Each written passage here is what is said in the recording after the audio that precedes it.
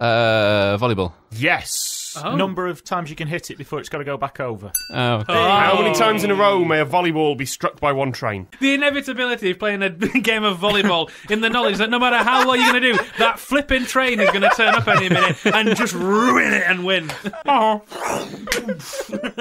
The commentary would be easy. We're just a bloke on the tannoy. They're still playing volleyball. They're still playing volleyball. They're still playing volleyball. The 1842 is due. And there's the 550 from Cardiff. Boom. Oh, now you're quite close to the answer with that joke there, Gary. What station is at the end of the Great Western Main Line? Exactly right. What London station does the Great Western Railway terminate at? And current volleyball champion.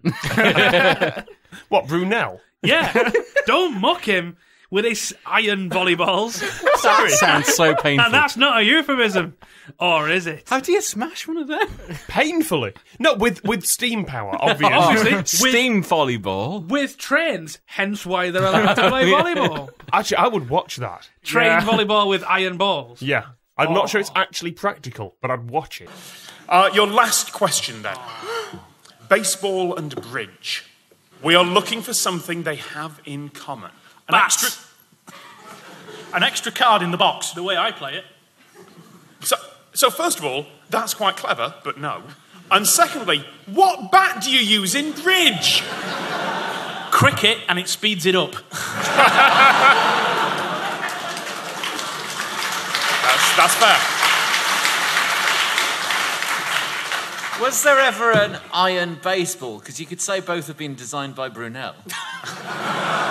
This ball is superior to all others. It's also slightly too big for everything else as well. There is a reference to a buggy in here as well, so I imagine there was something else. She may have been. She was on a go-kart. Like Victorian era go-kart. Come on, Gary, it's an iron scooter. Designed by Brunel himself. And then first reference to Brunel. If you've got your bingo cards, that must be lined. I really must. Yes. Then the train master.